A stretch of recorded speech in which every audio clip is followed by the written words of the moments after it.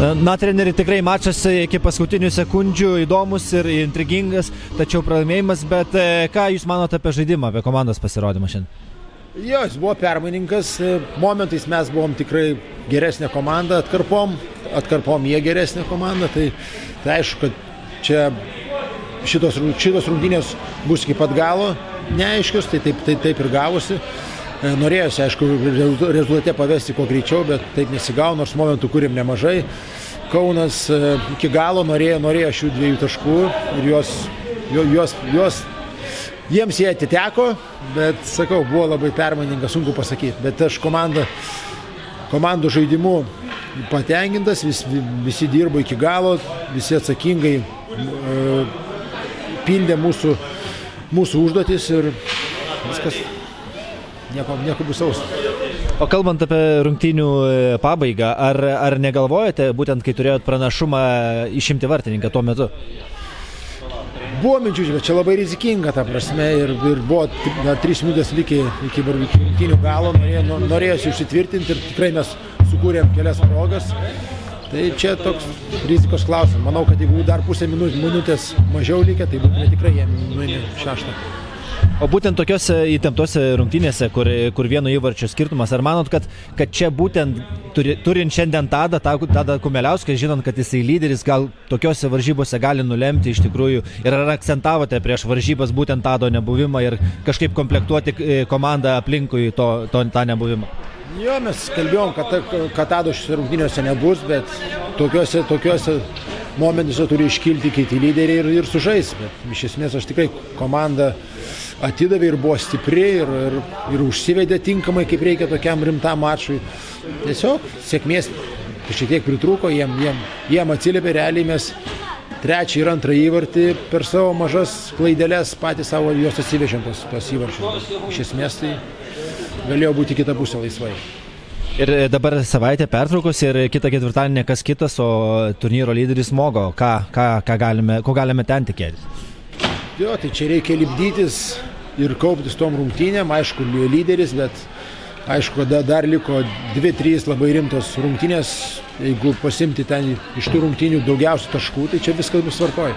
Reikia tiesiog prieš Mogo važiuoti visiems ir palaikyti sportinę formą, ko geresnę tom lemiamom rungtynėm. Ačiū.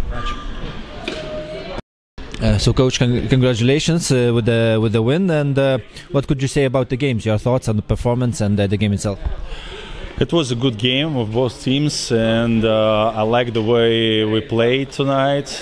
Basically, I got nothing to say bad words against our team, and our goalie played top game tonight.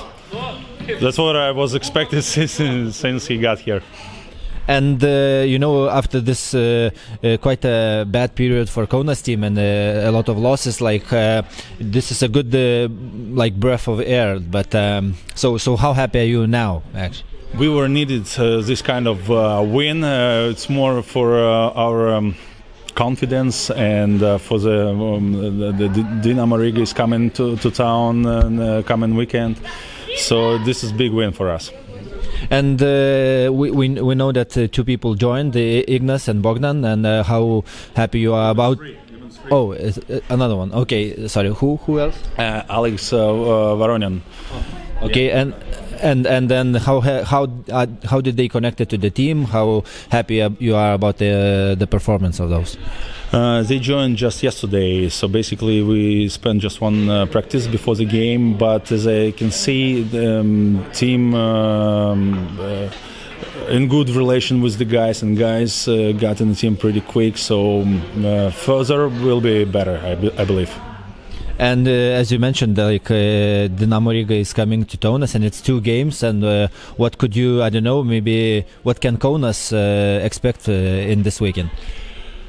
It doesn't matter where's Dinamo on the standing right now, but we will try to play on the win. We're getting ready to the playoffs, and Dinamo Riga is a top 3 team, so we gotta be ready. It will be a good exam for us before the playoffs. And knowing that you are from Latvia and knowing how legendary this team is, maybe it has some special meaning to play and maybe even to win against Riga Dynamo. Of course, it's meant a lot to us to play against this team. And I know a lot of guys from the team, and especially a head coach. He's experienced head coach. He works for, 30 years probably now. And we will try to win. Okay, good luck. Thank you.